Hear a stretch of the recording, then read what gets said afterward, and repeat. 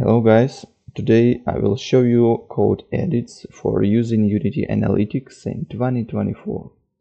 Basically, you should watch CodeMonkey's video tutorial because he covers it pretty well, and afterwards take a look at my video. So, I believe that you already installed Analytics package in Unity and connected your project in Services tab. Let's create a script and call it Analytics Manager. Paste inside using Unity Services Core and using Unity Services Analytics. After it, add async start method with initialization and update method to call the event by pressing space button, for example. I created my custom event in the Event Manager in Unity dashboard with string parameter my custom parameter.